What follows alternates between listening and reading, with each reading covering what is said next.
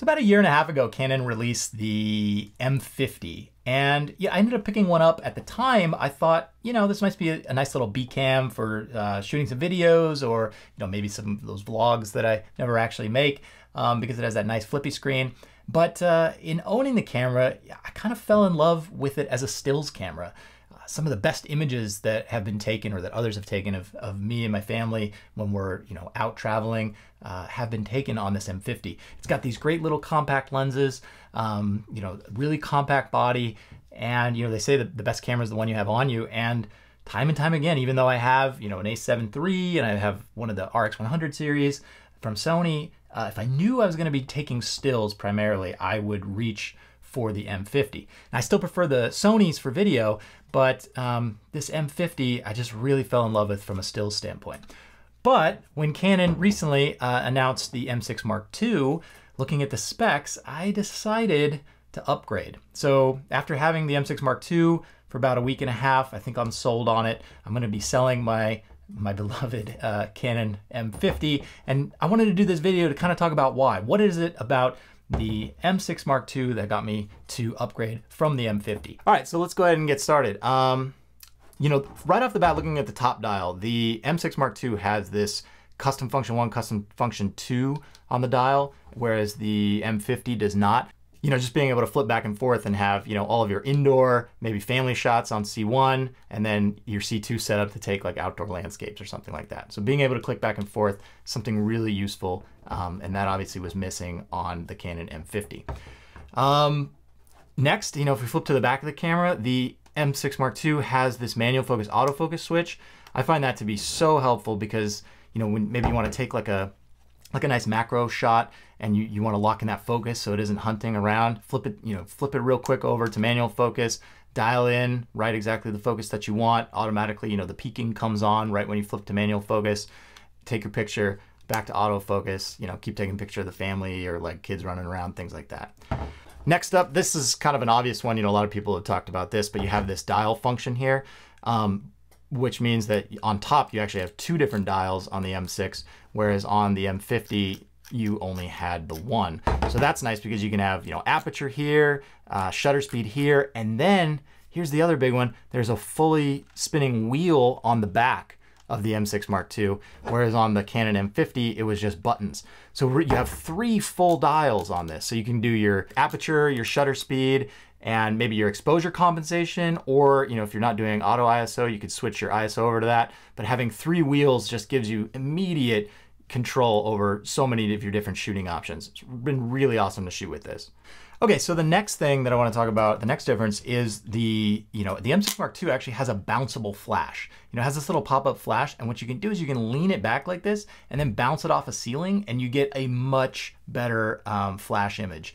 You know, you can see with these examples that it's so much more washed out when you have a direct flash versus the bounced flash. And that's something that I've done quite a bit on my my RX100, which I'm shooting this overhead video with. I just really like being able to bend that flash back. I like, there's no situation where I would ever shoot a direct flash into a subject, but I do find that the bounce flash, you know, will basically take an unusably dark photo and make it usable. Whereas, you know, if you look at the Canon M50, it does have a flash in it, but it's not bounceable. I've literally never once used this flash. And already with, you know, the M6 Mark II, there's been a couple occasions where I've gone ahead and bounced that flash off the ceiling.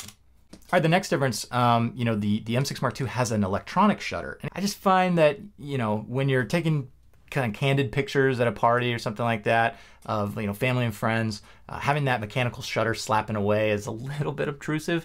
Whereas, you know, with the M6 Mark II, you get that electronic shutter going, and it's more like a cell phone. You know, it's not as disturbing. You don't have it just clacking away. So the next feature that the M6 Mark II has, you know, over the Canon M50 is the ability to set a minimum shutter speed when you're dealing with auto ISO. This is like so helpful for when you're, you know, shooting either fast moving subjects or shooting in low light. And I'll kind of, you know, basically what you can say is we'll set ISO to automatic, but we'll have the ISO ramp up so the shutter speed never goes below what we've set our min shutter speed to. So just a couple examples, you know, if I was shooting, you know, indoors, let's say, but, you know, maybe kids are running around inside and the lighting's kind of low, you can't have like a 1/15 of a second shutter speed with any kind of motion, in your subject, because it's just going to turn into a blur. But you also want the ISO to, ramp up if needed in order to give you enough of an exposure for a good image. But you don't want it to, go too far, because with ISO, you basically want the lowest ISO possible to get a good exposure. So setting that min shutter speed basically says, if you need to ramp up the ISO, go ahead and do so, but only until you get to 1/60th of a second.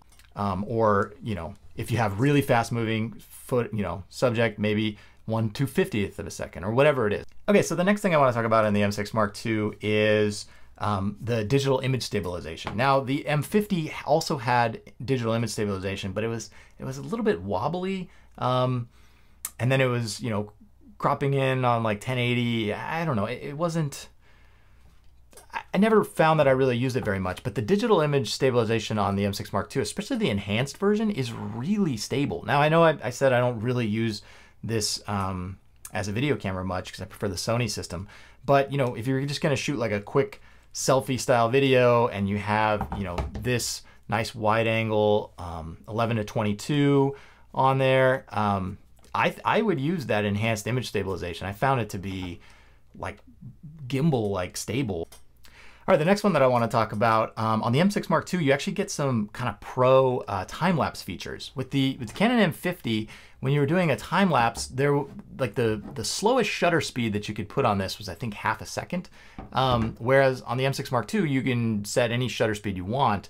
Traditionally, when you're shooting video, you want to have sort of that 180-degree shutter rule. So if you're shooting at 30 frames per second, then you want your shutter speed to be 1/60th of a second. And what that does is it gives some nice motion blur to your video, some natural looking motion blur. So time lapse, you also want to introduce some motion blur, though my understanding is it's not necessarily at the 180-degree rule where your shutter speed is twice what your frame rate is. But you do want the ability to give some motion blur. So you want, if you're only taking one picture every 10 seconds, let's say, you might want to have a 1-second exposure, a 2-second exposure. So when you speed it all up, it looks like, the blur that people are having, looks nice. Because otherwise, if you don't do that, then really what you're getting is sort of the same thing as just, speeding up video. Now that's also going to come in handy anytime you're taking, maybe like some astrophotography time lapses, or some, cityscape at night style time lapses. You're going to want to take that longer exposure so you can get more light. Maybe as cars drive around, you get, kind of some streaks of light going through your time lapse. That's going to be possible as you can increase that shutter speed. Okay, so the next improvement that the M6 Mark II brings over the Canon M50, at least for me, that I want to talk about is the inclusion of that USB-C port. Now, for me, I want USB-C everything. I don't want to have to bring a bunch of chargers, a bunch of dongles, stuff like that. I've got, a MacBook Pro, Sony a7 III, all these other things are already USB-C in my life. So having USB-C and be able to charge the battery in camera is a huge benefit. The M50 can't charge in camera, so if you forget to bring that charger, or if you're out, you can't use your phone charger or something like that. That actually happened to me 2 weekends ago. I was over at my parents' house, taking some video of the kids, and it ran out of batteries. I forgot to bring an extra battery with me, and I couldn't, it was frustrating that I couldn't just plug this in and charge it with the battery inside. With the M6 Mark II, you can do that. And I know that there's been some talk about, because it requires a power delivery input, that, you have to buy Canon's proprietary power delivery adapter that's like $200. No, that's not true at all. You can, companies like Anker sell power delivery compatible USB-C chargers on Amazon for like $15. If you have a MacBook Pro, one of the new ones with the USB-C, that charger will work on here. Even, I got this Apple 18-watt USB-C charger that came with an iPad that I bought last year, and I think these are now shipping with the iPhone 11 Pro. This will charge it. So, USB-C is starting to become ubiquitous, and power delivery is cheap, and there's probably other devices that you have that use power delivery. So the fact that, this camera requires power delivery, to me, I think is not a downside at all. And I think that has actually been kind of misreported in you know, some of the other reviews that I've seen on this camera. One last pro that the M6 Mark II has over the M50 is for video out. You know, they both have clean HDMI out, but if you take HDMI out of the M6 Mark II to a video recorder, it'll actually output 422 10-bit. You know, that increased color space you know, could come in handy if you were going to use this to do some green screen work or something like that. Now, like I said, because it's limited to only 30 frames per second, and because I prefer the look of the downsampled 6K that you get with the Sony systems, I'm probably not going to use this for video very much, but that's another pro that I haven't seen a lot of other people talk about, so I wanted to be sure to highlight it here. All right, so that kind of takes us into the cons. You know, what am I going to miss about the M50? You know, for one is the size. The M6 Mark II is a little bit bigger. It's just like slightly taller, and it's, you know, a little bit wider. If we put them, you know, back to back like this, it doesn't look like much on camera, but when you feel them, you know, they're about the same weight. There's, you know, yes, the M6 is a little bit heavier, but it's not that noticeable, but it's just something about the presentation, the way it looks. You expect this to be big and heavy because it looks like your traditional, you know, DSLR camera, whereas this guy, you know, looks more like a point and shoot, so you expect it to be small and light, even though in reality they're basically the same. It's just your mind does a funny thing there. And that kind of gets us to the next thing. You know, obviously there's no EVF on the M6 Mark II. There is an EVF on the M50. I can't ever remember using the EVF on the M50. I'm mostly kind of, you know, tilting the screen out, looking down, taking shots, you know, trying to get like a low angle shot of like the dog or the kids or something like that. I'm not kind of a traditional shooter who's looking through the EVF. So even though there is an electronic EVF available for the M6 Mark II, for now I'm not going to buy it. Maybe if I can find like a good deal on a used one or something on eBay, I might pick it up eventually. But to me, that would just add some added bulk. And it's, you know, even though I'm a still shooter with this camera system, it's just not something I'm ever going to use. And then of course the other big con, again, if you're a video shooter, 24 frames per second, 1080p or 4K on this, although 4K with a crop and you lose dual pixel autofocus, no 24 frames per second in any of the shooting modes on this. You could switch it into PAL mode and get 25 frames per second, as people have covered. I don't know why Canon would do that. It just seems, it seems petty, it seems cheap. I mean, I know they're trying to protect their like up brand cameras, like I guess the EOS R, but the EOS R has such like a major crop in 4K. Like if I was gonna shoot video, I'm not gonna get an EOS R. Well, I guess if I'm gonna deliver in 4K, if I was gonna do 1080p, then the EOS R is kind of like, you know, the perfect 1080p camera. But like, what are they trying to push you up market to? Like a C200 or something like that? You know, that's not even in the same ballpark. Why not put 24p in this, or at least offer, you know, an R series camera that can shoot 24 frames per second in 4K with no crop? Anyway, enough of a rant about that. So I hope you found this video interesting. I hope you have an M50 and you're thinking about upgrading to an M6.